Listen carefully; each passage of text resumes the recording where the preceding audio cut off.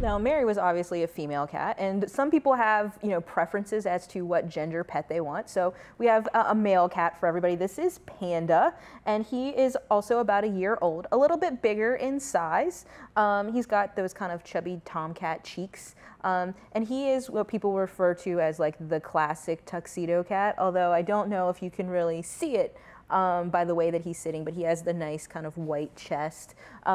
That's not actually, people will refer to as like a color pattern. It's not. What that really would be like piebald or something like that. But everybody refers to them as tuxedos. And he is a sweet guy. He was owner surrendered too. When I looked it up in the computer, unfortunately, I think his owner was arrested, and that was the reason that he eventually made his way here to our facility. But we're hoping that relatively quickly we'll be able to find him a new loving home.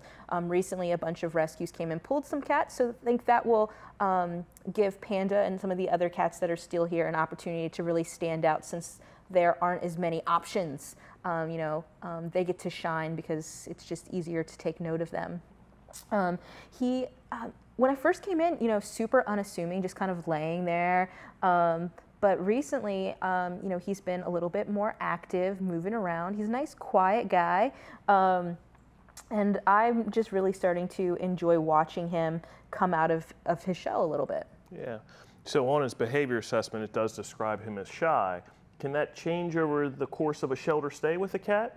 Yeah, so like today when I went to kind of spend some time with him to get more information, he came right down. Like I sat on the side of his cage because he's in one of those bigger cages, and he took a second, and then he was like, actually, and he came right down and was like sitting kind of half on my lap and half off. And when I stopped petting him, he was initiating petting. So he is getting more comfortable, whereas, previously, he's been here for a couple weeks now. He was just kind of sitting there kind of behind his bed staring out. You could pet him, but he wasn't really active and moving around. So that's definitely shifted. And sometimes when cats come here, they're just nervous in the new environment because shelters are so stressful. So many animals, so many smells, so many noises.